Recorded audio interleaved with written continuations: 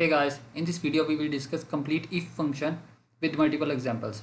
Friends, if you still have not been subscribed our channel, I will request you to please subscribe our channel Microsoft Office Tutorials and press bell icon button so that you don't miss any new coming video from our channel. So now let's move toward our tutorial without wasting more time.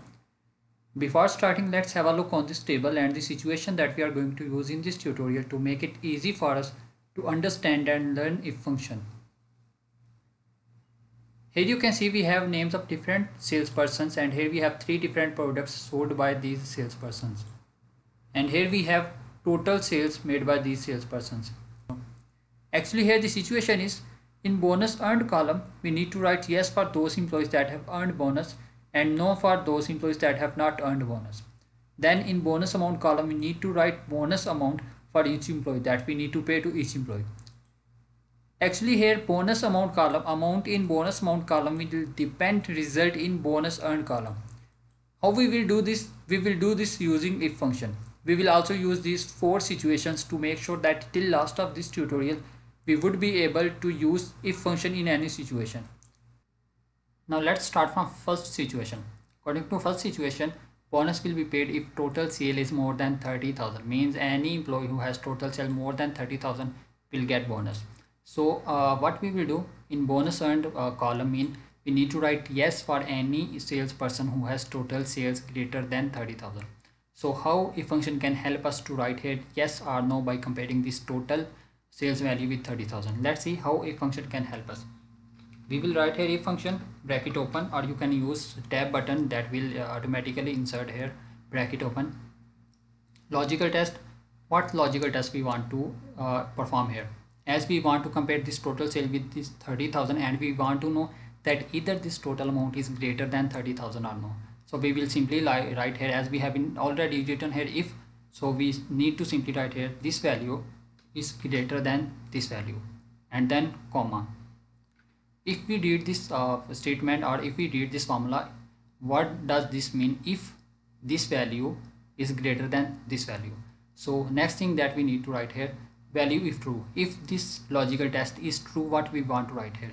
If this value is greater than this, we want to write here yes, because in that case this employee or this salesperson will get bonus.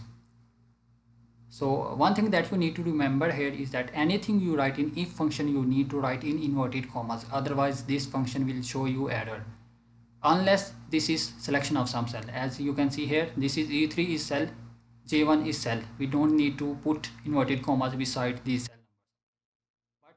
But as yes we have written here yes, we need to write here, we need to put here inverted commas beside yes, and then again inverted comma, value if false. But if this value is not greater than this value, means if this logical test is false, what we will do, what we want to write here, we want to write here no, because in that case this employee or this salesperson will not get bonus. So I will press enter. Here you can see answer is yes, mean this value is greater than this. If function gave us answer yes. So I will just extend it or drag it down, but here you can see yes, yes, yes. These are wrong. Why? Because when I have been extended this down, you can see here this is also came down, but we need to compare this value but what this with this value.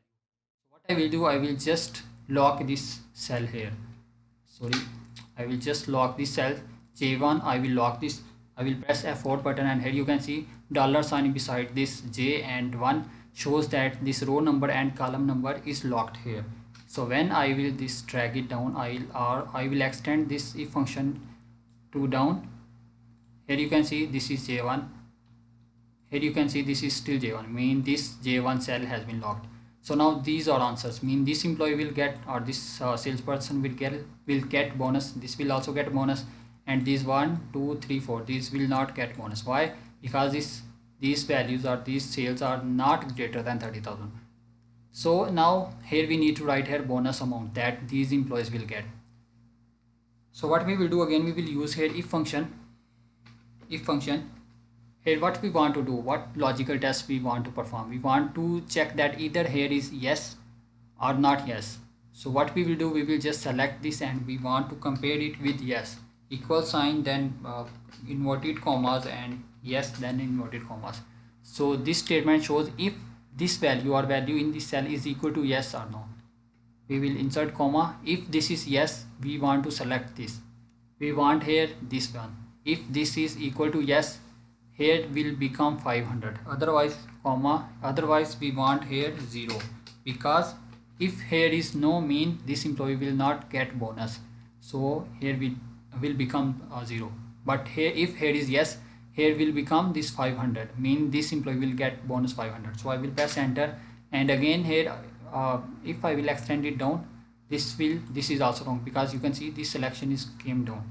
So here I will just lock this cell J3. I will press F4 and this will be locked, and then I will extend it down, and here you can see this employee will get 500 bonus, this employee will get 500 bonus. So this was first situation. If here you can see total sale is greater than 30,000, total sale is greater than 30,000, he got bonus. Total sale is greater than 30,000, he got bonus, but all remaining are not greater than 30,000. So this was what we have been learned up to now. If in function we have been learned greater than situation. So now let's discuss second situation. Bonus will be paid if total sale is equal to or greater than 30,000. Here just we used this greater than. Here you can see we used just greater than, but here we want to use if equal to or greater than. Here you can see this 30,000, this is equal to this 30,000, but this is not greater than 30,000, therefore he don't get bonus. But now we want to use two situations or two conditions. We will just simply write here equal sign, and now if we read this situation or this statement, this will tell us that if this value or this total sale is greater than or equal sign shows or equal. If this total sale value is greater than or equal to this value in this cell, that is 30,000, then we want here yes, otherwise we want here no. I will press enter and I will just extend this formula down, and here you can see now this is also showing that this employee will get bonus, because now the condition is bonus will be paid if total sale is greater than, here you can see this is greater than or equal to, that is equal to, sorry, equal to, this is equal to 30,000 or greater than 30,000.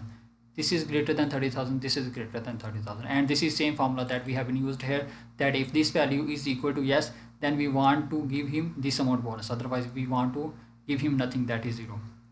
So now what we have been discussed now, greater than or equal to, this, that is the second situation. And this equal to we also have been used already. Here you can see that we have been used this equal to. So let's highlight what we have been used till now.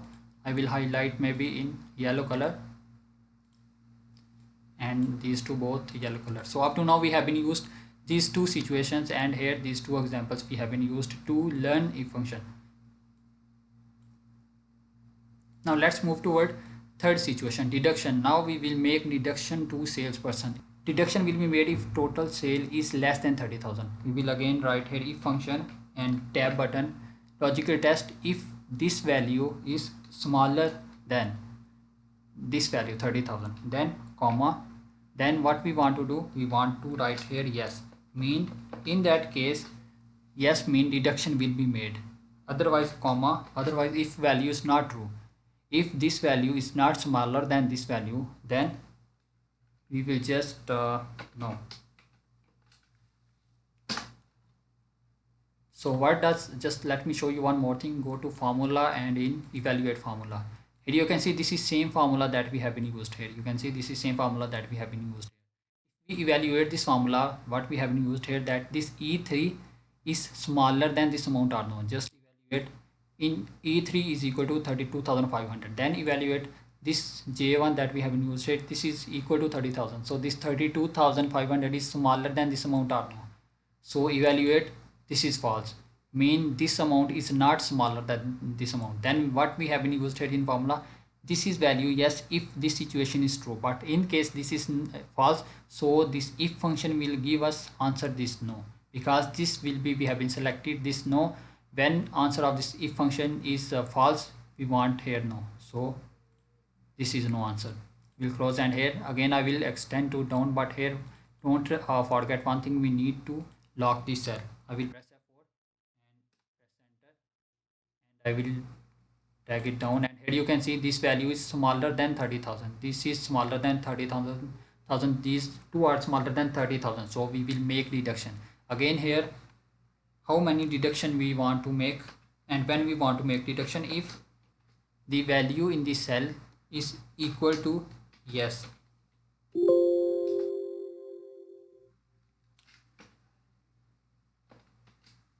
if value in the cell is equal to yes, then we want to make deduction. What will be deduction? Deduction should be this amount, $100.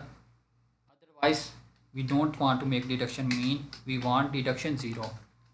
Press enter. So mean as this value is not smaller than this 30,000, total sale is not smaller than 30,000, so we don't want to make deduction from this employee. So I will extend it down, but before I will just log this J3, otherwise it will come down. So I will just drag it down. You can see we will make deduction from this employee and these two employees. This is third situation. Let me highlight this, and here, as here this if formula was with smaller than situation, or so here we also have been less than or smaller than, we also have been discussed in this third case. So now next and last situation, deduction will be made if total sale are less than or equal to 30,000. Here we just used, you can see here, if total sale are less than 30,000, but here we want to use if this total sale is less than or equal to, we will just add equal.